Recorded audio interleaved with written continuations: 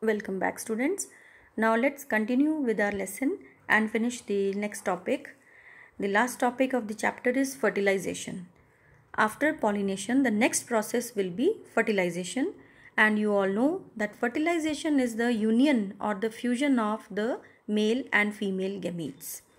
So now you know that anthers produce pollen grains, and inside the ovary ovules are born, and you also know that the pollen grains are the male gametes and the ovules are the female gametes. Now before studying fertilization, let us study the structure of pollen grains. Pollen grain, suppose this is one pollen grain, highly enlarged, as you know that these are microscopic. Pollen grain is a cell which is double walled. The inner wall is called intine and the outer wall is thick and it is called exine. Intine and exine. Okay, and inside there is the protoplasm. The protoplasm, it gets arranged in two nuclei. One is round nucleus, we call it tube nucleus, and the other one is little bit irregular and we call it somewhat this shape, we call it generative nucleus. So at this stage, the pollen grains, when they are liberated in the air or when they are ready for the pollination, the pollen grain is already in this stage. It has two walls, intine and exine, and inside there are two nuclei, tube nucleus and generative nucleus. And there is an opening over here, we call it germ pore, from which the pollen tube will come out. So just you can refer your book and you can see the diagram. You need to study this diagram also because they can ask you to look, label or to draw. So this is one pollen grain, inner wall intine and outer wall exine, and these are the two nuclei, tube nucleus and generative nucleus, and this is the germ pore from where the pollen grain extends its pollen tube. Fine. So this is the structure of the pollen grain at the time of pollination. When it lands on the stigma, it is like this. Now let us little bit study the structure of ovule. Now you know that ovary has ovules. It may be 1, 2, 3, many according to the plant. It varies. So if the ovary has one ovule, it will form one seed, and if it has multi ovules, then it will form many seeds. You know the fruits which contain, some fruits have only one seed, some have many seeds. Now suppose this is the ovule inside the ovary, ovule. Ovule also has two protective layers, we call them integuments. Now suppose this is one integument and this is the another integument.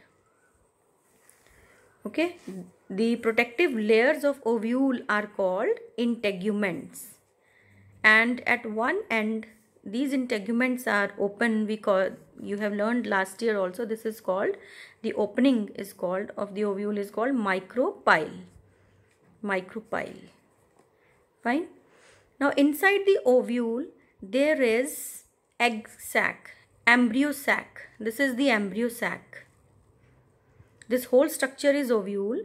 These are the two protective layers, we call them integuments, and this I have drawn the embryo sac. Inside the embryo sac, this embryo sac is surrounded by a nutritive tissue. Nutritive tissue we call nucellus, which provides nourishment. It is made up of parenchymatous cells which provide nourishment during the fertilization and all the process which goes on. Now inside the embryo sac, the protoplast is arranged in 7 cells. 7 cells are present inside the ovule. These 7 cells are arranged in such a way that 3 are here, 3 cells here. You have to draw like this. Out of these 3, this center one is called egg cell. This is basically the female gamete, egg cell. And these 2 surrounding cells are called synergids or help cells.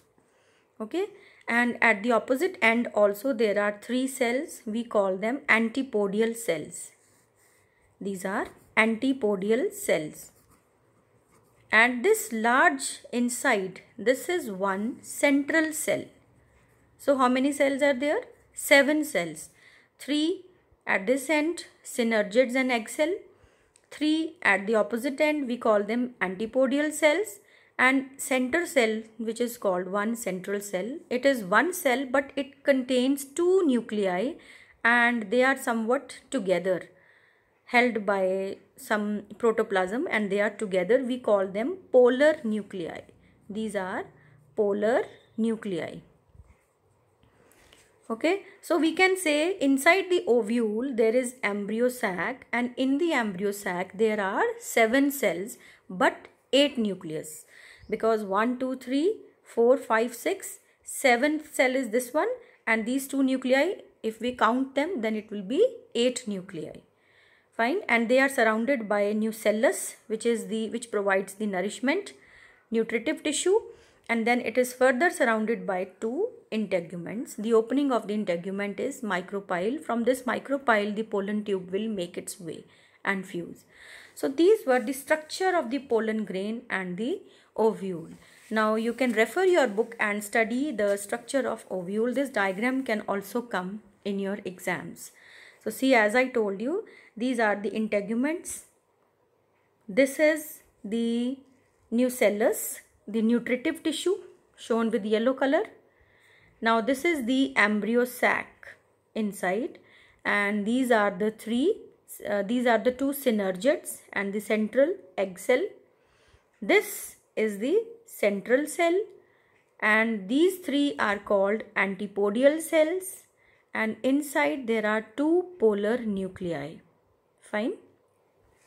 Now let us move further and study the process of fertilization. Now for the process of fertilization, let us draw the structure of gynoecium in little more detail. This is the suppose stigma. We will make it broad, and this is the style, stigma, style, and the ovary. Now what is inside the ovary? Ovule. So this is your ovule. Now suppose the pollen grain has landed on this ovule and it has started producing the pollen tube. So we have studied that pollen grain has 2 polar nuclei. 2 nuclei. One is tube nucleus and one is generative nucleus. Now this pollen tube makes its way all through the style, and its way is guided by it. It also produces some kind of enzymes, hydrolytic enzymes, which can dissolve the wall of the stigma and style and pierces inside, and on the way it utilizes the nourishment of style itself, and then from the micropylar end this pollen tube will make its way and make its entry in the embryo sac inside the ovule. Okay, now on the way you have studied that pollen grain possesses 2 nucleus. At this stage it was at 2 nucleus. One is called tube nucleus, the other one is generative nucleus. Tube nucleus guides the way. It comes out first and it makes way and guides the way all through, and this is the generative nucleus. And after it makes its way, tube nucleus disintegrates. As it is about to enter, on the way tube nucleus will disintegrate, and generative nucleus divides into 2 male nuclei, 1 and 2 nuclei, which will fuse inside the embryo sac. Generative nucleus divides into 2, we call them male nuclei. Okay, they are held together by a common protoplasm. Cytoplasm is common. There is no cell wall in between. Fine. Then when they make way, one of the male nuclei fuses with this egg cell, and it forms egg cell plus male nuclei, and this will form zygote, diploid, which is now double diploid. You have not studied this, but this much is enough for you. Then the other male nuclei will make its way and fuse with these two polar nuclei. These two polar nuclei already present in the embryo sac, and the third one, male nuclei, will fuse with it, and now it will become triploid because now it has become 3 nucleus, triploid nuclei. 2 polar nuclei and 1 of the male nuclei. So out of the 2 male nuclei, what happens? One will fuse with the egg cell, resulting in the formation of zygote. The other one will fuse with the polar nuclei, 2 polar nuclei, resulting in triploid nucleus. Okay. So there are 2 fertilization. That is why in angiosperms, in flowering plants, we say that there is double fertilization. One of the male nuclei fuses with egg cell to produce the zygote, and the other male nuclei produces with the polar nuclei to form the triploid structure. So now you can study from here. See, the embryo sac contains 7 3 plus 3 plus 1 cells, 3 cells at the micropylar end, 1 egg cell and 2 synergids, 3 cells at the opposite end called antipodial cells, 1 large central cell, and the central cell contains 2 nuclei called polar nuclei fused together. These two. Okay. So germination of pollen grain. Pollen grain germinates only if it falls on the stigma of the same plant species. Very important. If the pollen grain lands on another species, then it will fail to germinate. It will disintegrate, or you can say it will perish. But only it will only produce pollen tube if it lands on the plant of same species. The pollen grain on falling on the stigma is stimulated to germinate due to the secretion of the sugars by the stigma. Through a point in the axine, a pollen tube grows out of the pollen grain, carrying at its tip the generative nucleus and the tube nucleus. Generative nucleus divides into 2 sperm nuclei. We call them 2 male gamete nuclei. Thus, in a germinating pollen grain, there are 3 nuclei which are not separated by cell walls. They share a common cytoplasm. They mean to say that when the pollen grain produces the pollen tube, it already had 2 nucleus, 1 tube and 1 generative. So on the way, generative will divide in and produce 2 male nuclei. So there may be 3 nucleus, tube nucleus and 2 male nuclei, but before it enters in the embryo sac, this tube nucleus will disintegrate. Okay.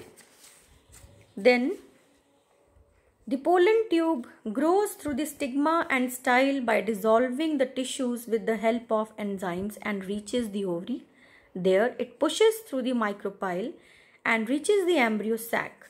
The tube nucleus, which had directed the growth of pollen tube all the way down, now disintegrates. So tube nucleus, as I told you, will disintegrate. Now the pollen tube enters one of the synergids and releases the 2 sperm nuclei, out of which 1 sperm nucleus will fuse with the egg cell to form zygote, while the other sperm nucleus will move towards the 2 polar nuclei, and one will fuse with this to form the zygote. The other nuclei will fuse with this to form 3 nuclei, that is triple fusion, and this forms endosperm. You will study in next chapter. So altogether there are 2 fertilizations, and this whole process is called double fertilization. So double fertilization means 1 sperm nucleus fuses with egg cell nucleus and the other sperm nucleus fuses with the 2 polar nuclei of the central cell. That is why we say that in angiosperms, in flowering cells, there is double fertilization. Now this you can study yourself, fate of the floral parts after fertilization. You just need to give a reading. What happens to all the other floral parts? Petal, stamen, style, stigma, they will wither off. They will shed off. In some plants, calyx remains attached. Like you must have seen, the fruit is also formed, seeds are formed, but the calyx remains attached to this fruit. And sometimes calyx or the sepals, they wither. The ovary forms the fruit and the ovule forms the seeds. So you can study here, ovary forms fruits, ovary wall will form the wall of the fruit, that is called pericarp. Ovule forms the seed, placenta will form the stalk of the seed, Outer and inner integuments, the integuments of the ovule will form the seed coat, and secondary nucleus, which is the triploid, that will form endosperm. Egg cells emerged, they have formed embryo. Antipodial cells will disorganize, or you can say they will perish. They only help in making the fertilization possible, or you can say they help in process of fertilization. Fine. So dear students, please revise the topic thoroughly. Also the diagrams very carefully, study it. It will take some time for you to understand. You need to read at least 2 times, and then you can go through the questions. So in the next video, I will discuss the question answers with you. Thank you very much. May God bless you.